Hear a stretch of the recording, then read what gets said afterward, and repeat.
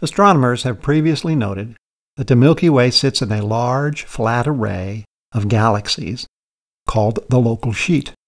This sheet of galaxies bounds a void called the local void.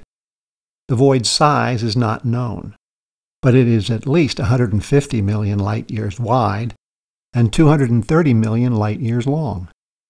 Its center is approximately 75 million light-years from us.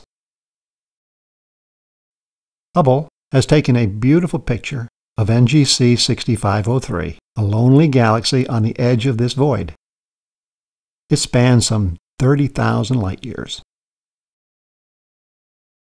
In this image, bright red patches of gas can be seen scattered through its swirling spiral arms, mixed with bright blue regions that contain newly forming stars, with dark brown dust lanes snaking across the galaxy's bright arms and center.